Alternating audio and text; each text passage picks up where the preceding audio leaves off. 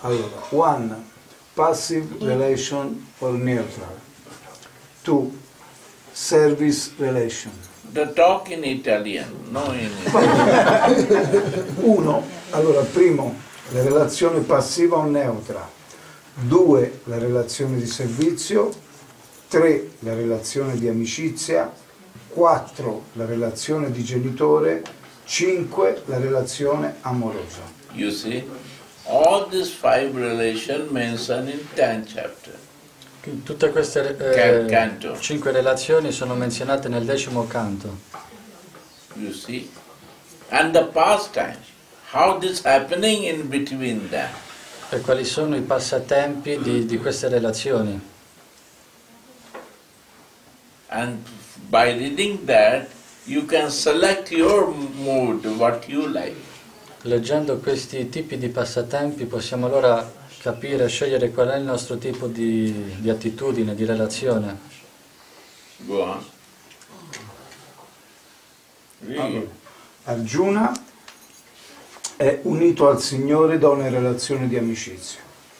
Naturalmente un'amicizia del tutto diversa da quella che conosciamo nel mondo materiale, soprattutto perché l'amicizia spirituale non è alla portata di tutti.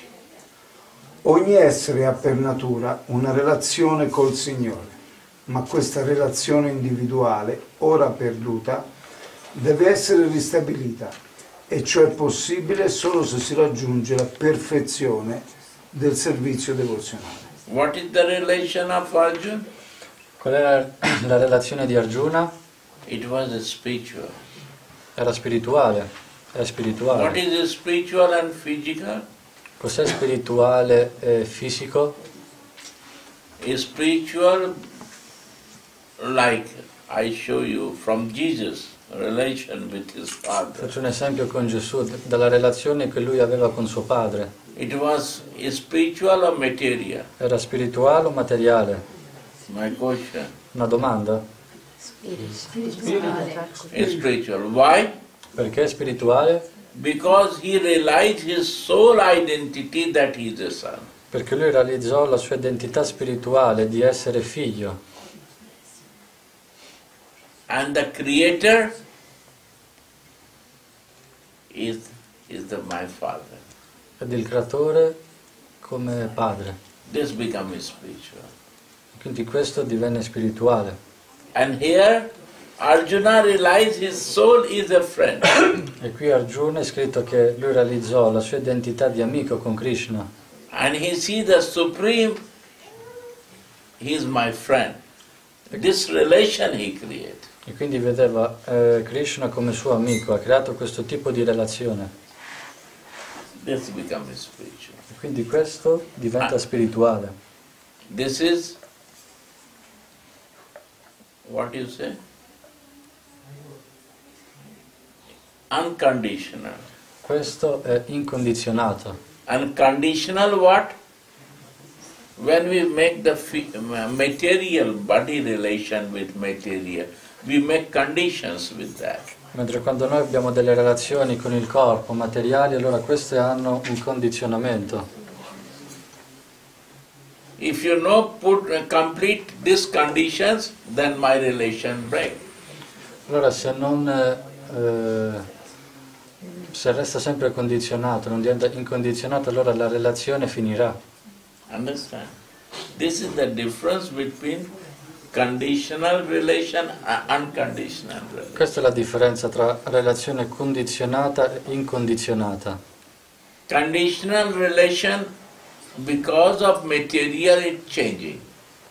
La relazione condizionata cambia dovuto alla materia. And the spiritual relation is unconditional, it grows, is not changed. Mentre la relazione spirituale, che è incondizionata, non cambia ma cresce. Now you read. Tutti gli esseri sono legati a Dio da una relazione eterna, ma sotto l'influsso della materia dimenticano completamente il Signore e il legame che li unisce a Lui. Il risveglio di questa relazione divina, Svarupa, è Sarupa. Now this Sarupa is unconditional spiritual form. My son form is my Sarupa form. My friend form, as a friend, is my Sarupa. You understand? You understand? Or not? Yes. Quindi la Svarupa è la mia identità, è la forma della mia anima come amico o come amante, che è quindi incondizionata. Mother Sanatani. Sarupa is mother. This is the form she fixed. You cannot change.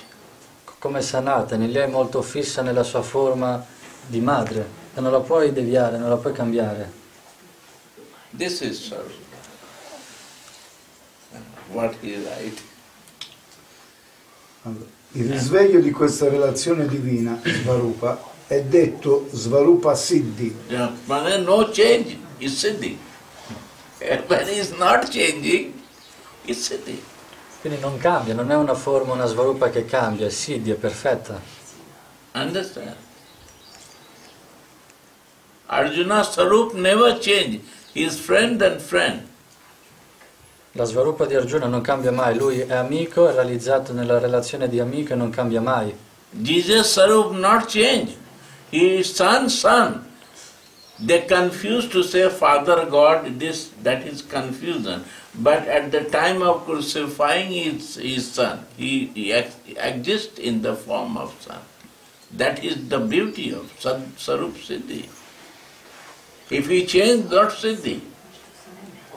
Come la forma di Gesù che era quella di figlio ed era perfetta in quello. Se cambiava significa che non era perfetto.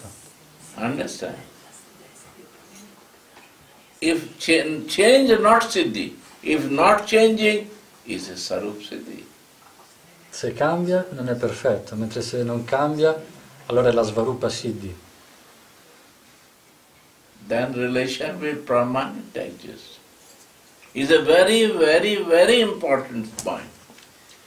Allora la relazione sarà in modo permanente, un punto molto importante.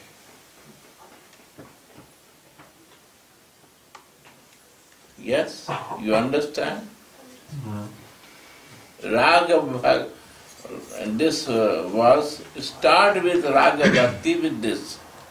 You see the connection? Quindi c'è una connessione tra l'introduzione della Bhagavad Gita e del Raga Vartma Candrika. Tutti e due iniziano con la stessa descrizione.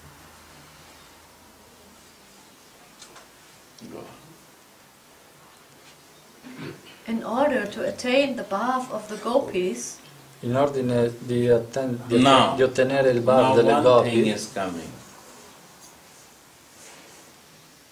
In friendly relation nella relazione di amicizia and motherly relation, e nella relazione materna, you can start with body identity, sadhak deha, and you can achieve siddha deha. in this world. lo possiamo sperimentare anche attraverso il nostro corpo materiale, Sadhakadea, e da quello poi possiamo anche andare nella nostra forma spirituale.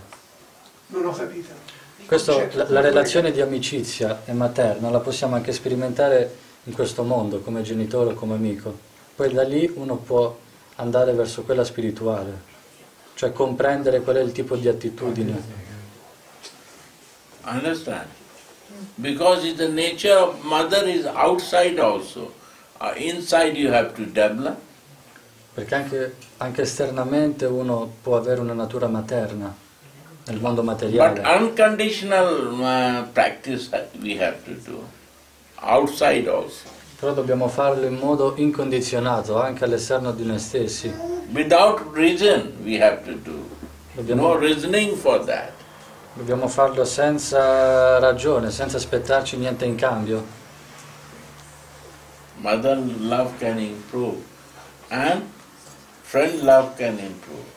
In questo modo può incrementarsi l'amore materno e l'amore dell'amicizia.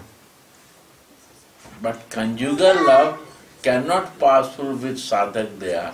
you have to start with the Siddha there. Mentre l'amore coniugale non possiamo sperimentarlo nel mondo materiale, possiamo cominciarlo solamente dalla nostra svarupa. Understand? So this become Raga Anuga and Rupa Anuga become this conjugal love. Quindi Raga Nuga e Rupa Nuga spiegano dell'amore coniugale spirituale.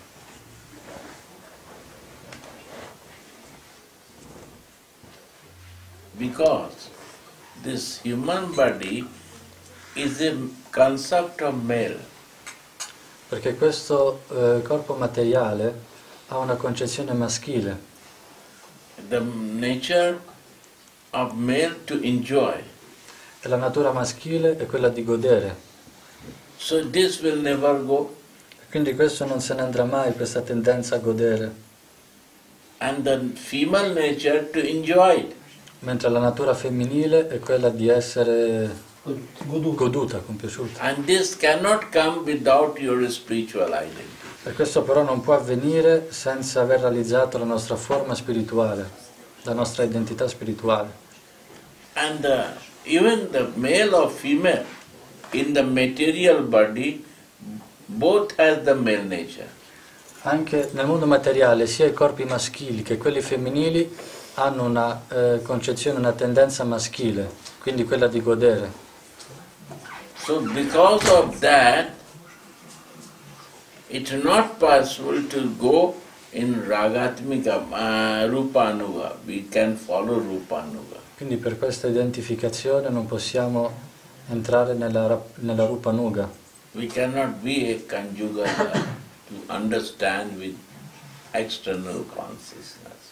Non possiamo comprendere come nell'amicizia, nell'amore materno, dall'esterno per poi andare verso l'interno. Dobbiamo partire solamente dall'interno.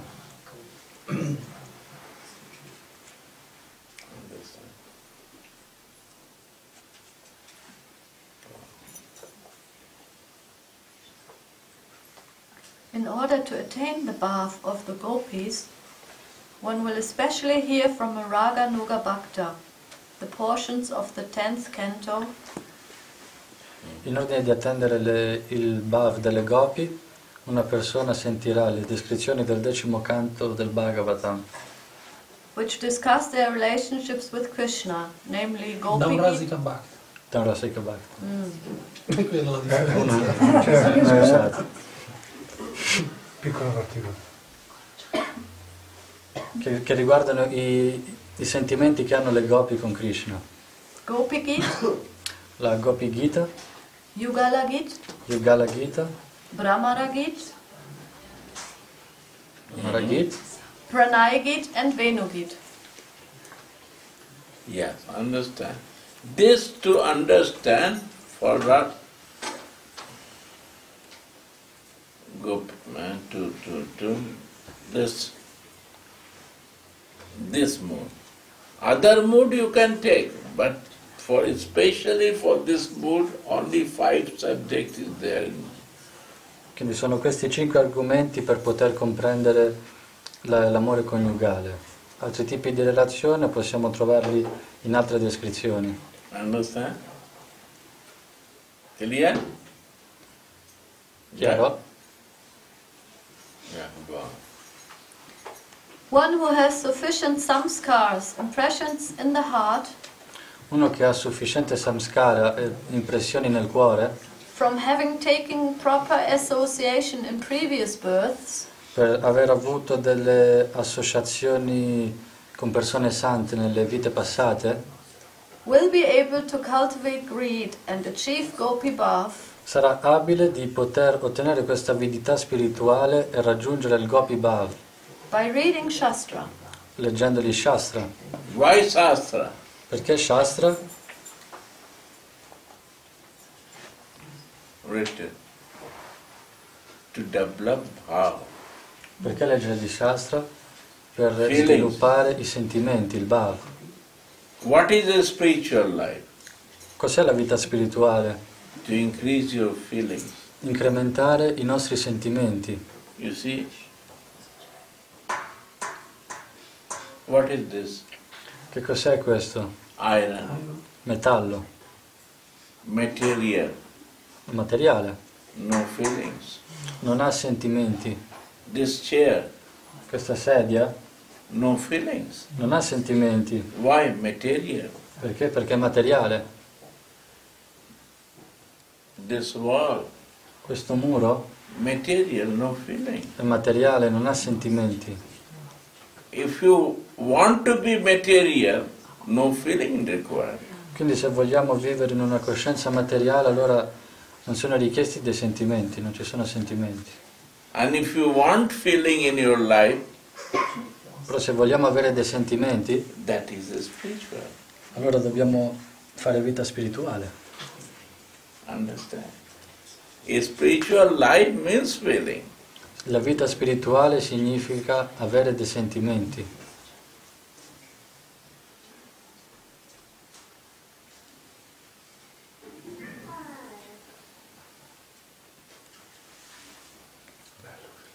But he will not have to rely on shastric logic to convince himself. Ma non dovrà convincere se stesso in un modo logico dagli shastra. For such a person, Per una tale persona, this book is like a moonbeam for discovering the path of Raga Nuga Bhakti. questo libro è come una luce lunare per scoprire il percorso della Raganuga Bhakti.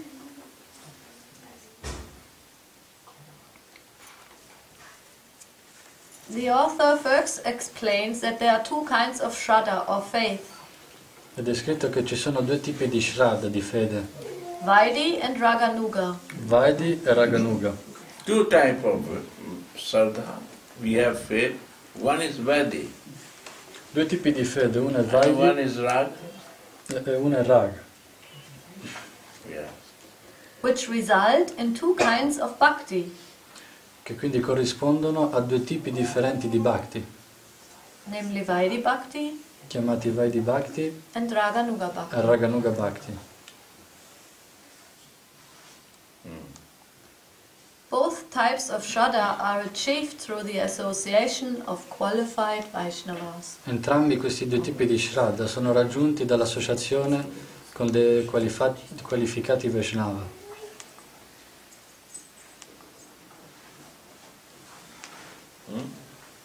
Understand? If Right. I am Vedic qualified, I will give you Vedic Bhakti. If I have a little qualification of Raga, I can share that. Se io sono un guru che Depende. sono qualificato nella Vaidhi Bhakti, allora insegnerò What is my realization and qualification? quel tipo di sentimento. Dipende qual è la mia qualificazione e la mia realizzazione. Meglio avere sentimento. Sentimento. Understand? Go on. Vaidhi Bhakti is impelled by fear. La Vaidhi Bhakti è predominata dalla paura. It is induced by the injunctions of Shastra Ed è regolata dalle ingiunzioni degli Shastra that instruct everyone to perform bhakti to Krishna che insegnano ad ognuno di svolgere la Bhakti per Krishna as the only means to protect one from going to hell. come se fosse l'unico rimedio per proteggere se stessi nel non andare all'inferno. Again, repeat this. Vaidhi Bhakti is impelled by fear. La Vaidhi Bhakti è predominata dalla paura. It is induced by the injunctions of Shastra that instruct everyone Ed è regolata dalle regole degli Shastra che insegnano ad ogni persona to perform bhakti to Krishna as the only means to protect one from going to hell. di svolgere la Bhakti per Krishna solamente con lo scopo di salvarsi dall'inferno. Yes? Why they burn out? Because of that. Perché no? They Posso dire? don't like after 10 years practicing. Perché bluppano. Perché dei sadhaka, dei devoti cadono oppure non hanno un gusto, perché dopo anche 10 anni di pratica svolgono la Bhakti solamente con questo scopo. Because tired, become tired with that. Che diventano stanchi di questo, Fear, hanno paura, no taste, non provano gusto, no feelings, non provano dei sentimenti, like material, more dry. sono come delle attività materiali.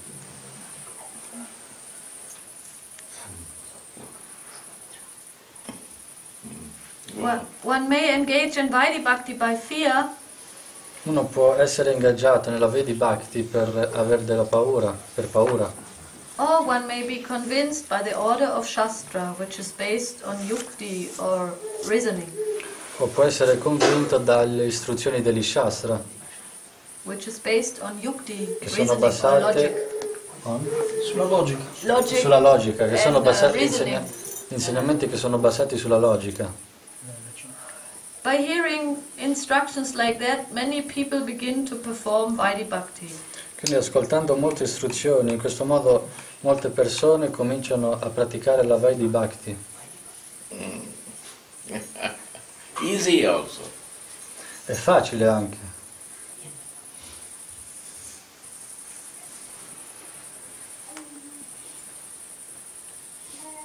And helpful also, because we come out from the ignorance also. e di aiuto anche perché in questo modo possiamo venire fuori dall'ignoranza. We feel nice also. Because we are living in goodness. Abbiamo un buono stato d'animo perché viviamo in virtù,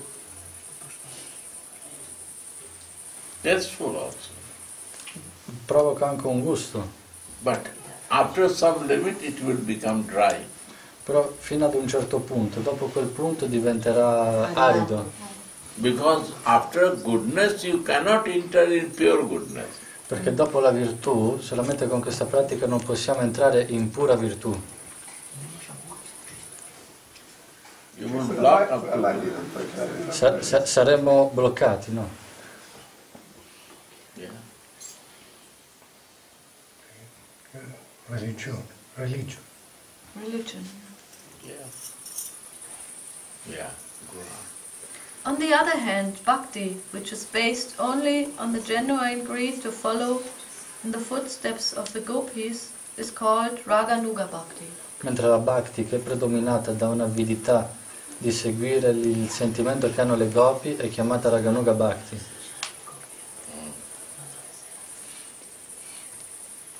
Such greed is produced by hearing the pastimes of Krishna and the gopis described in Srimad Bhagavatam. Questa avidità spirituale viene manifestata ascoltando i passatempi che sono descritti nel Bhagavatam, nel 10° canto del Bhagavatam. By reading the books of the Goswamis, Leggendo i libri dei Goswami and especially by being in the association of a Raga Nuga Bhakta. e soprattutto essendo in associazione con il Raganuga Bhakta. Srila Bhaktivedanta Sadhu Maharaja ki! Maran, nothing. Nothing. Jai Naran. Gurudev ki. This is all Guru Kripa. Questa è tutta misericordia del Guru. This without mercy of Guru is not coming in life. Senza la misericordia del Guru non può venire niente di tutto This questo is nella nostra mercy of vita. Prabhupada. È la misericordia di Prabhupada, That he opened my eyes to understand this is the mercy of Gurudev. That he is showing this to Guru. che lui ci mostra, che lui ci apre gli occhi per capire che questa è la misericordia di Gurudeva.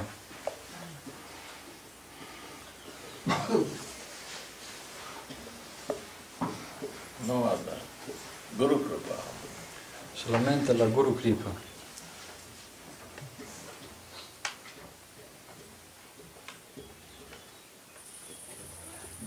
Ma gli posso dire una piccola cosa su questo argomento?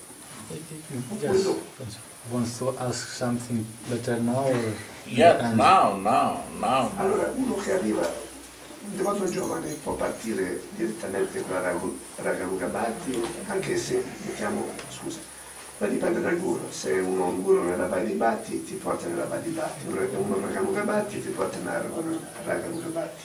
Uno che arriva anche giovane al movimento può partire direttamente con la Raga Nuga Bhatti oppure deve passare. There is a guru that is more in Raganuga Bhakti and he gets one new disciple.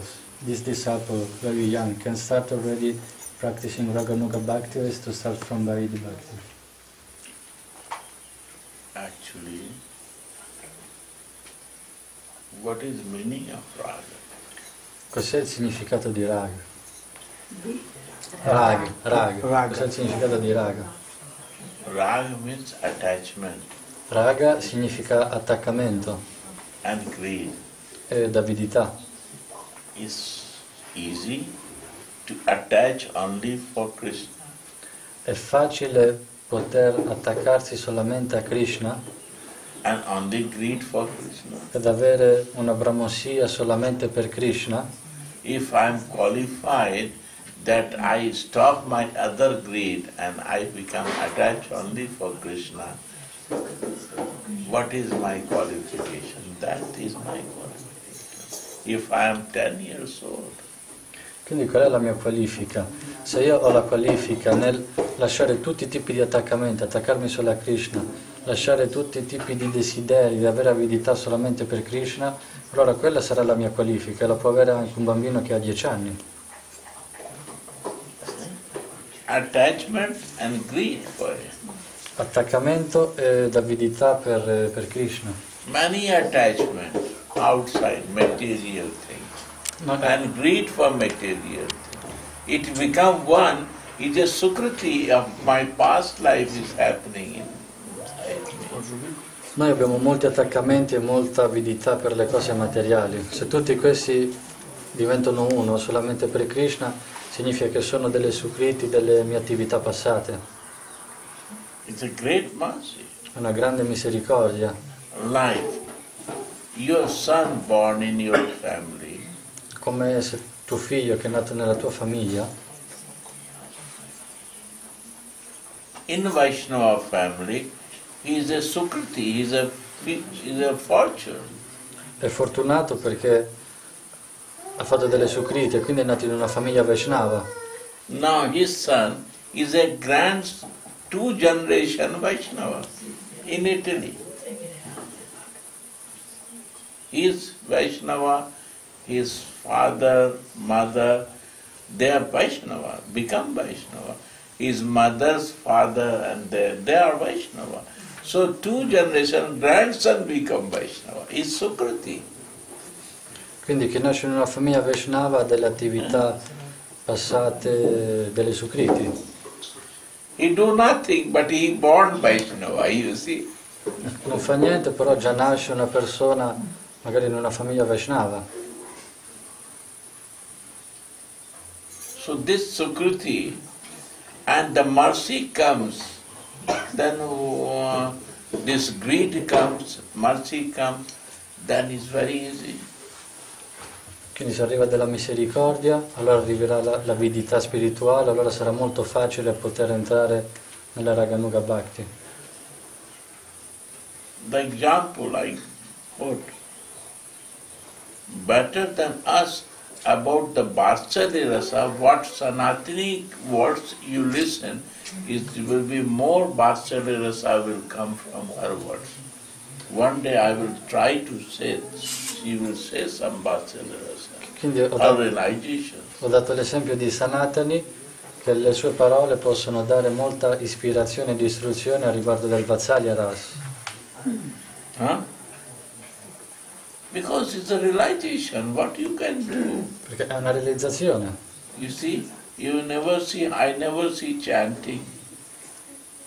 Io non vedo mai che lei canta, No che need canta in chanting. giro. He's in Vatsalya, some mother never chant. Non ha bisogno di cantare, perché è nel Vatsalya Ras, questo amore materno continuo, e quindi non ha bisogno di cantare. Giving prasad is feeding, is a bhajan for her. Nutrire è il suo bhaja, nutrire gli altri. Mother. La mamma e la mamma. So this Sukriti, what she do? I say elevated than us. This is the asthai bhav. She is in asthai bhav. Lei è in asthai bhav, è fissa in un sentimento. Tatastha. We are tatastha. We talk from different bhav. Na? We are tatastha. We are like a tatastha jiva. In generale noi siamo in tatastha, parliamo di molti tipi diversi di relazioni, di sentimenti. And she has a asthai bhav. Who is highest? She. Mentre lei è in asthai bhav, in un sentimento unico. Quindi qual è la cosa più elevata? Who is elevated? Chi è più elevato?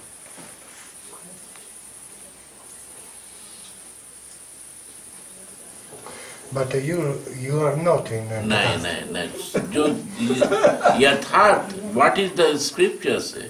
Asthai bhav is the highest than tatastha. It's more higher than Tata. Yeah. Yes? Yeah. If we are asthai bhav, we will never talk. Se noi saremo in asthai bhav, allora non parleremo mai. Non ne parleremo. Understand? And when is asthai, you can only relate what you know, but other thing is not my business. Quando noi siamo in asthai bhav, in un sentimento unico, allora parleremo solamente di quel sentimento, mentre quando siamo in tatastha, allora parliamo di molti diversi argomenti. That is the rasa highest. E questo è il rasa più elevato. Understand?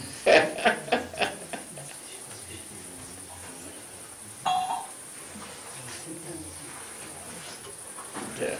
Go on. Understand? One thing I say you, we read Guru Bandhana. Noi leggiamo il Guru Vandana. In the beginning we start. Prem bhakti jaha hoite avidya vinasya. C'è questa linea nel Guru Vandana all'inizio. What is the meaning?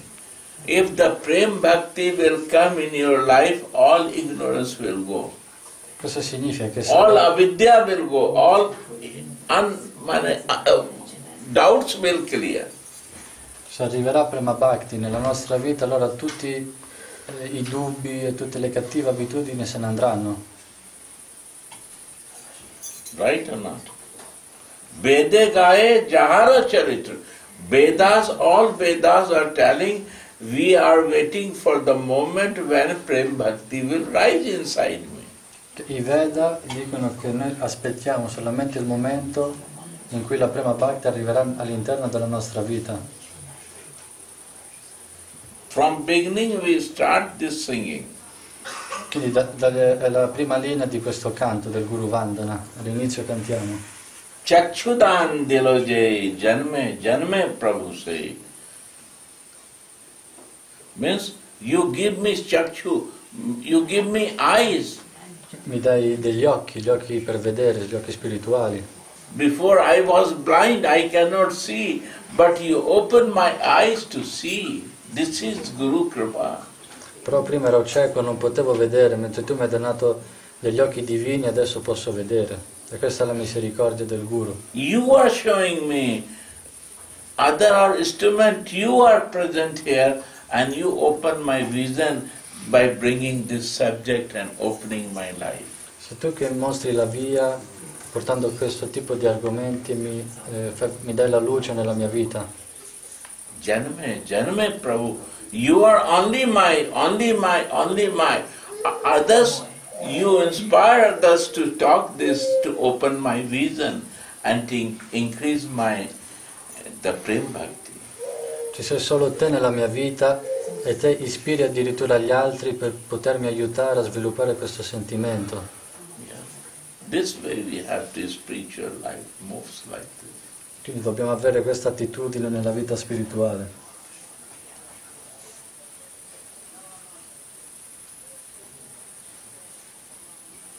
Inside you are sitting, outside you appear in different way teaching. Sometime you become grass, sometime you become tree, sometime you sit inside me, sometime you talk from outside. But I know, Gurudev, you are there. You are doing to me.